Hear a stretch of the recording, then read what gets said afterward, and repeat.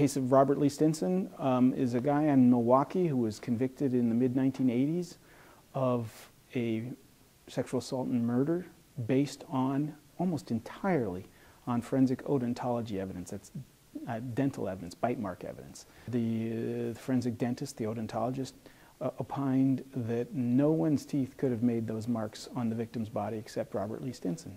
DNA testing, after Robert Lee Stinson had spent 23 years in prison, proved that he was not the person who killed that victim and left those bite marks, that it was actually somebody else, also identified by the DNA testing, who, when then confronted with the DNA results, confessed and explained how he had committed this particular crime. That's just one example. It's a very stark one because Robert Lee Stinson spent 23 years in prison from the time when he was a very young man.